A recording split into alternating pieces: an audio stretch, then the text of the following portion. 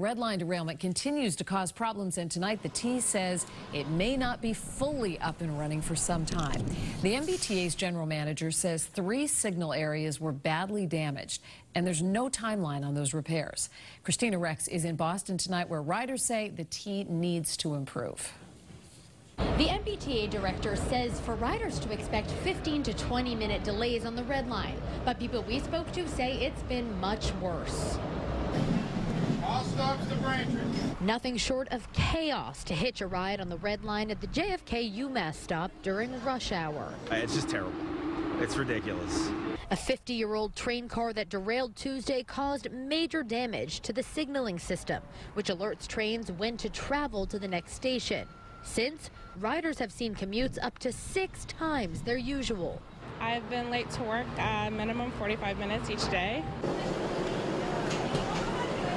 MBTA General Manager Steve Postak says 150 T employees are working 24/7 to repair the broken system.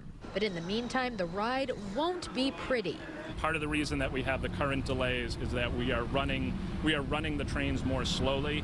Riders are only willing to give the T a little leeway. It's come a long way, but with that said, it's still unacceptable. I mean, they're still working on it now. It's probably going to take another few days.